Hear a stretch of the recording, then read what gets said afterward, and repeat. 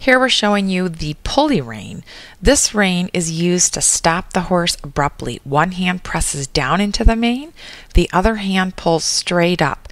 The hand pushing down into the mane gives the rider the stability so she does not get pulled forward, and then the hand rising straight up stops the horse.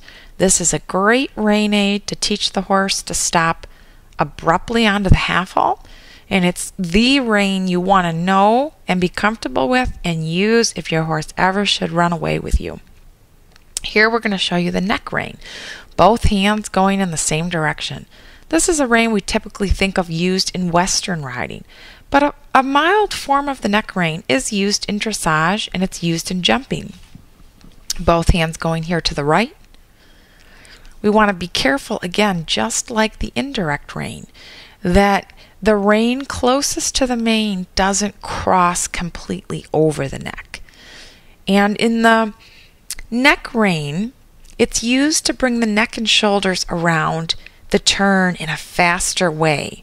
The outside rein should put pressure on the neck, but not cross over the neck.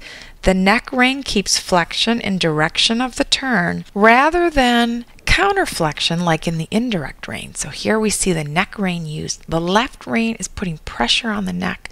The right rein is opening, so the horse is bending and slightly looking in the direction that he's going. The rider must be mindful when using the neck rein that the horse's hind legs continue to step forward and the energy is received into the hand. What we don't want is for the hind legs to spin. So whether walking, trotting, or cantering, be sure that the hind legs are moving forward into the hand first, and then take the neck rein to turn the shoulders and the neck around.